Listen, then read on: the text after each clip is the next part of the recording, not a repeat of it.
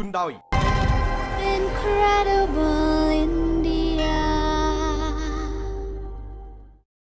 លេងស្បើកឈ្ងុយឆ្ងាញ់កម្រិតពិភពលោក Gansberg, a real German premium beer. It's time for TTN World Breaking News and Pan American Games Santiago 2023 special updates.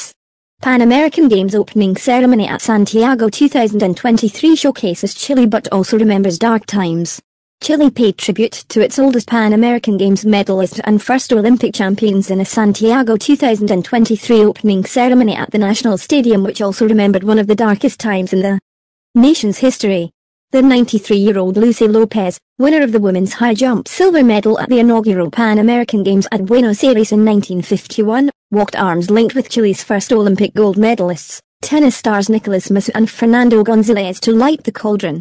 The Cauldron had been placed on a stage which formed a stylized representation of a map of Chile.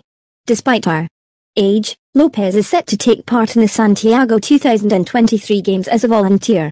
The lights had been lowered as the flame was brought into the stadium by five-time Olympic swimmer Kristel Köbrich, winner of the first of 5 Pan American Games medals 20 years ago and who had won the 800 meters freestyle gold at the 2011 Games in Guadalajara. Köbrich carried the torch through a tunnel of memory, and beneath the sign which translated as, "8 people without memory is a people without future," it was a reminder that 50 years ago, the stadium had been used for the internment of prisoners after the military coup which brought hardline dictator Augusto Pinochet to power in Chile. Pinochet was head of Chile's military government until 1990. During his dictatorial reign, tens of thousands of opponents of his regime were tortured. The ceremony began and ended with music and dance after actress Amparo Noguera spoke a monologue to introduce Chile to the international audience watching on television. The Antumapu folkloric ballet moved to the accompaniment of panpipes and were followed by the Rapanu Manamarohi dancers from Chile's Easter Island in the Pacific.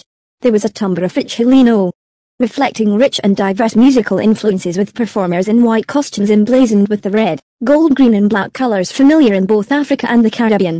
Then came a traditional cuca, considered the national dance of Chile, from the Bafaplo folkloric ballet and the Senderos cultural group.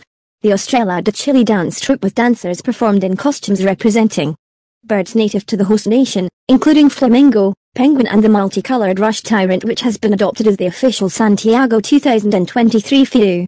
Clean groups Los Tres and alternative rock band Los Bunkers also performed before the grand finale.